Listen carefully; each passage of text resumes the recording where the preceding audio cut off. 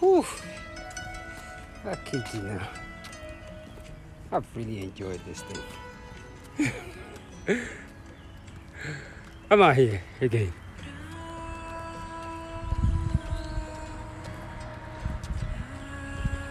Beautiful incline again this morning. As you can see, it's another incline that I got.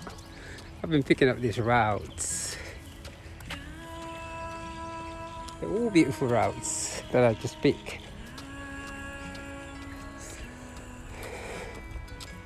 So yeah, I've had a great weekend so far.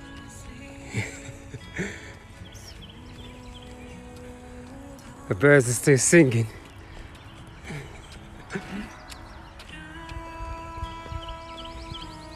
Oh, Sunday morning. I'm just letting my spine do all the work this morning. I'm not really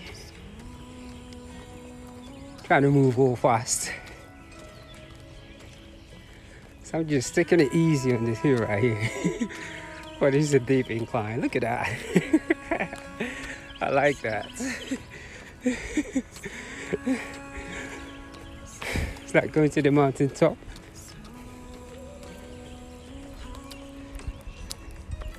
Happy Sunday. I always emphasize on yoga, push-ups and meditation a lot. And it's really funny just to push up during your yoga session, what it does to the spine. I don't know how many miles I'm going to do today. Because, I mean, if I do another 26 today, that's 3 marathons in 3 days. That's very unique. I like that. But yes, happy Sunday.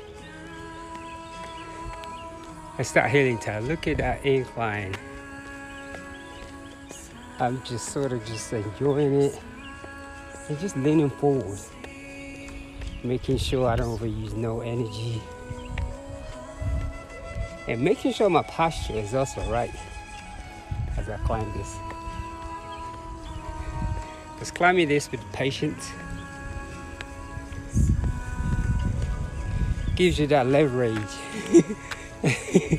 You are just not over pushing,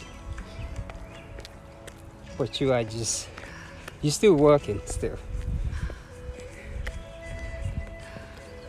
Beautiful Sunday morning. I'm almost there. On top of it all.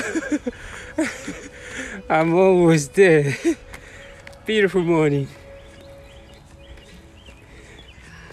It's funny the strength that we have in our body. So this is the healing song, should I say.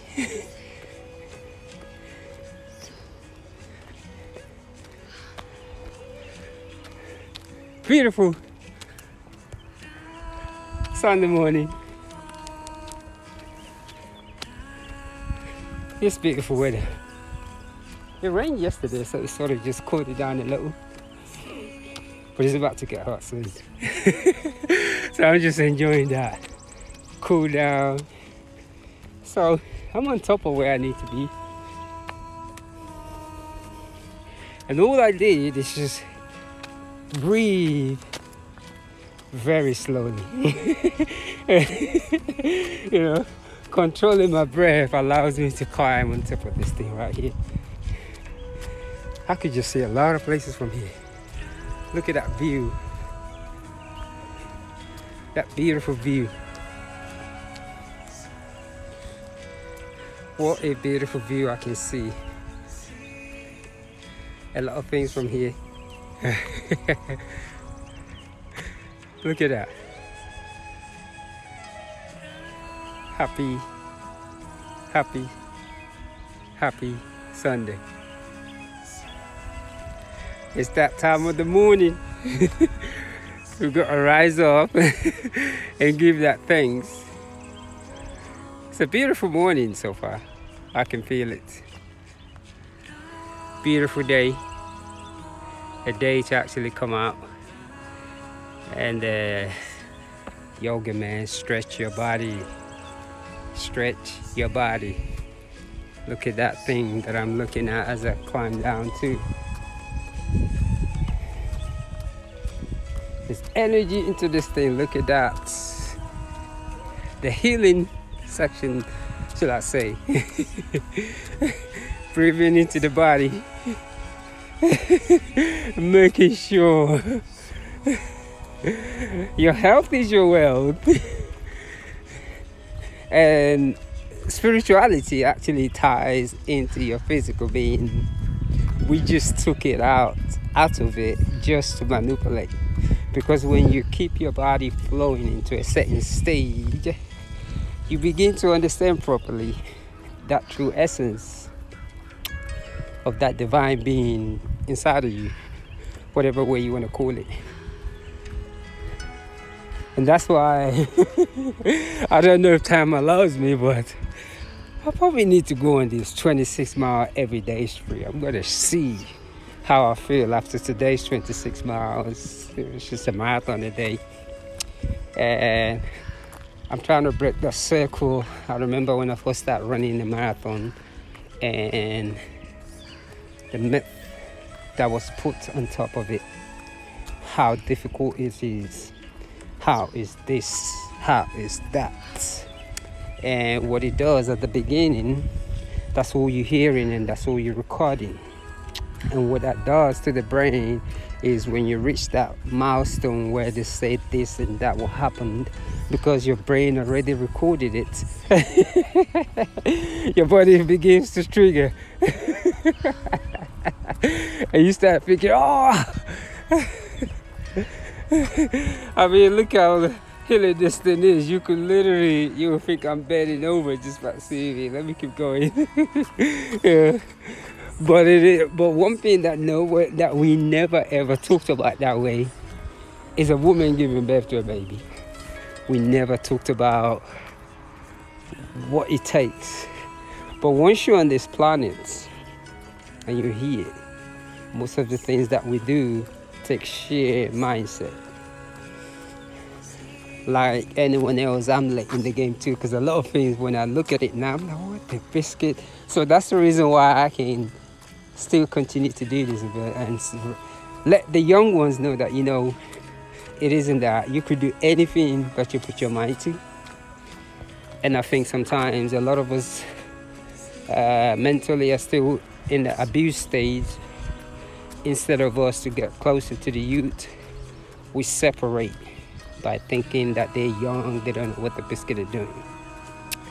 Really funny how a lot of 18, 19-year-old gravitate towards me, because I just see myself just like them. I look just as tiny as them. The only thing that kept me separate is my little grey beard that I kept. Because I'm right next to a 20-year-old, 19-year-old, we just look alike. You say, hey, how you doing? Until we start talking, then he realizes he's actually talking to his dad. When he realizes he's talking to his dad, that's when he's like, oh. Yeah. So, and that's the thing right there. That whole ideology needs to disappear, of where a lot of people wants to get into that 30s. They let that body go, they make it look like they're so old or in their 40s. It's just, no. So, and that's what I love. That's why this 18-year-old gravitates towards me. Because they're looking at me like I'm their age, like 20s, and now, no. So, yes, beautiful, beautiful day this morning. Yeah. And then that vegan diet, too, it does count. A vegan diet, what you put in your system. So I'm just gonna put it out like that. A plant-based has a lot to do with it too. So yes, happy Sunday, and I'm feeling this as I just stroll along. That blue sky, Ramadasa healing. I mean, it's really funny that a lot of these songs, they have an R&B tune to them. It doesn't matter what it is. That's just so unique right there. You play some of this Hindi music, you think you're listening to R&B music. Just the way, the sound of it.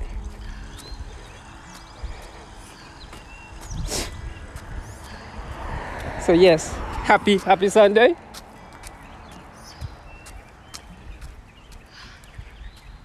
Ramadasa healing. So let me continue this meditative jog this morning. There's a lot of people here. I'm going to say one love and a laugh here to all my people I share